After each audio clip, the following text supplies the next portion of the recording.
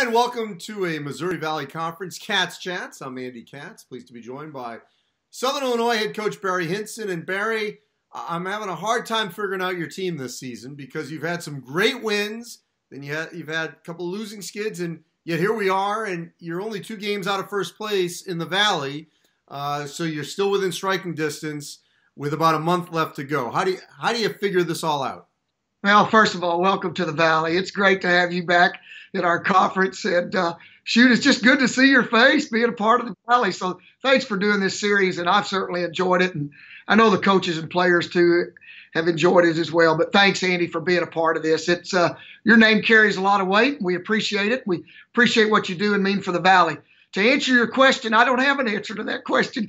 If you can figure them out, we'll both write books and both of us retire. But the bottom line is, you know, I said at the start of the season that this was going to be a miserable year for coaches and a great year for fans.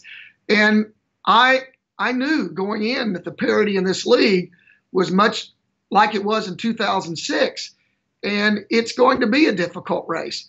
I don't think anybody is going to take off with this race. I really don't. And just like you said, we're sitting here at 12-11, 5-5 in conference, but we're 2 games out of first place.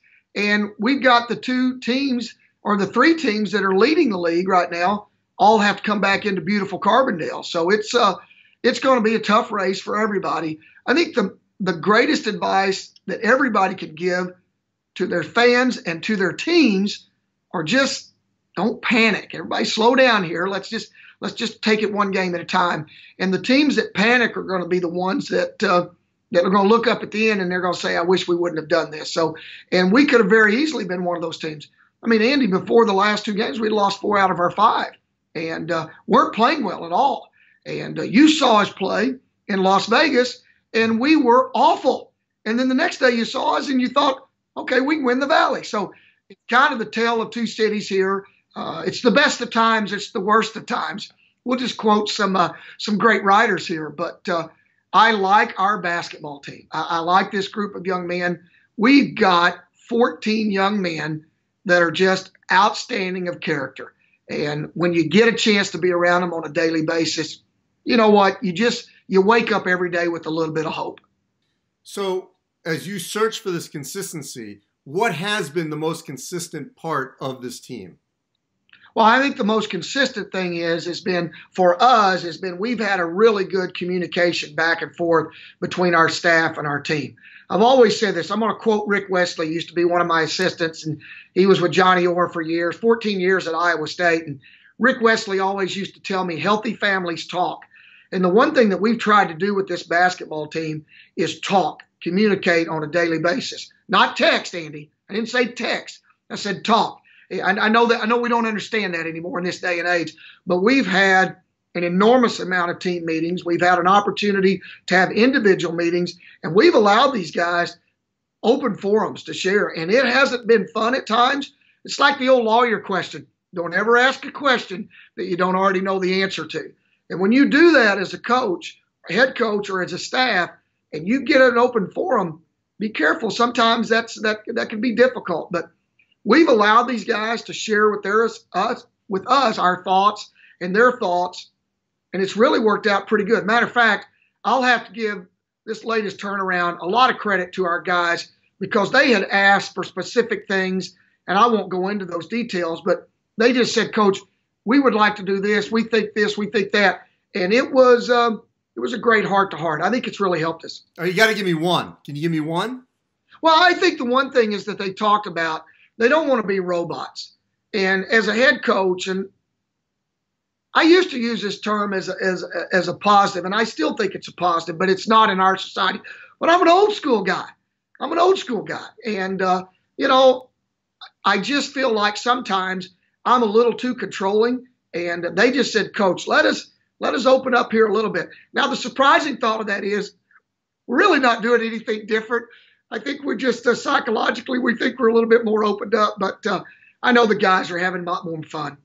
Well, yeah, with that comes responsibility. I mean, if they're going to have more freedom, then they obviously have to take ownership of that freedom. How have they been able, even if it's just within a possession, how they've been able to do that, and to you to sort of build that trust to allow them that freedom. Well, I got a group of guys in here listening to this deal now. If I could I'm going to record the responsibility part and play it back to our guys, because that's exactly what we talked about. And I'll give you this is a great example. So at Bradley, we're down 10 at halftime.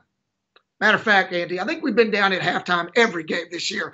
But we go in at halftime and we talk about virtually what you just said. And we talked about it still doesn't matter the freedom, the non-robotic play, the openness of the game, or all this stuff. You still have to take responsibility for what we are and for what we do.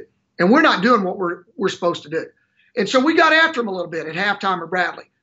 And the best part of what was they responded. They listened. There are three things that we came out of this meeting with that the kids really wanted to talk about. And I challenged them, and I said, okay, I guarantee you as a head coach, I'm going to do these things day in and day out. And most of them were not going to quit, let's continue, prepare every day, do our best, all this stuff. I said, what can you guys guarantee me? I mean, seriously, what can you guarantee? What can you give back to us that you know, to our fans, to our fan base, to our university, to our program? What are the three things that you are committed to doing? And are not three, they came up with three. And I just said, so they just all kind of started doing. And it came out to be listen. I thought that was pretty good. Play hard and play together. And I thought, okay, that's pretty good. And then they threw in a fourth one. They just said no excuses, which I really like that. I really like that because we live in a society today where something happens, we want to, whine, body language, point fingers, all that stuff. And we just got tired of it. And so we all got together, and including me. I mean, you watched me on the sideline. You saw me in Vegas. I'm probably as reserved and as calm as I've ever been. It used to be I looked like I'd come out of a Pentecostal tent revival, but now I'm just kind of like, okay, I'm just like your back row Southern Baptist up there, just kind of listening to the music and standing up every once in a while. All right, Barry, last thing rather quickly here. You guys are beating each other up. What sense do you have that whoever wins this league, once that team gets out of the Valley and into the NCAA tournament, that they may be even more effective away from these teams that are obviously over-scouting, have everyone sort of pinned down exactly what their tendencies are, that they may feel, actually, to use our term earlier, a little freer when they go against a team outside of the Valley in a month? Well, I think, Andy, you answered that question almost with your statement. But the one thing, the advantage that we have coming out of this league, it's much like the Big 12 or the Big 10 or the SEC or the ACC, you name any of the Power Fives. But to win this league, night in and night out, you can't take off. Whether you're on the road or whether you're at home, you cannot take time off. So what that does, it makes you prepared for the hardness and the difficulties of the first round, second round, third round. And look at what Loyola did last year going to the Final Four. Barry, appreciate it. Thank you.